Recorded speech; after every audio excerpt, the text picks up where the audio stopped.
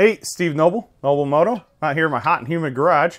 Good thing I have a cool water bottle with my logo on it. You can buy these on my website, link in bio. Anyways, we are here to do the 1,800 mile update on the Pirelli Night Dragon GT. So I just put this thing on about 2 weeks ago, really about a week and a half ago. Then I did a trip with some friends. We rode from Cleveland, Ohio down to Deals Gap, two-laned it most of the time wherever we could. For those of you who don't know, Deals Gap is on the border of North Carolina and Tennessee. It's 320 some curves, 319 curves, something like that, and 11 miles.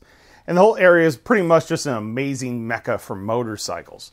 There's lots of curvy roads, there's sweepers, there's overlooks. You're in the Smoky Mountains. It's amazing there. If you own a motorcycle and you haven't been there, you're missing out.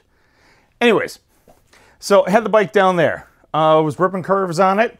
So did some highway, did some ripping curves on it. Overall, I would say the tires stuck really well. I never had any extra little shimmies or any little weirdness or anything that made me lose confidence in this sucker.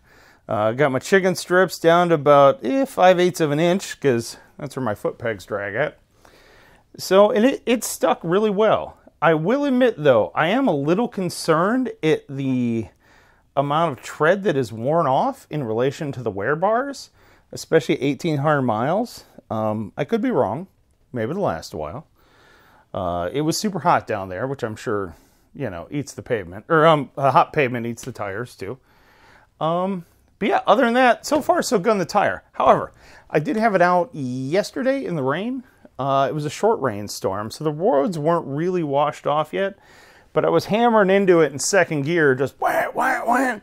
And I did get it to spin, which for a 105 foot-pound torque bike, or whatever this thing is, 105, 110, something like that, that's not really that shocking. But when I did it with the Shinko, it didn't spin.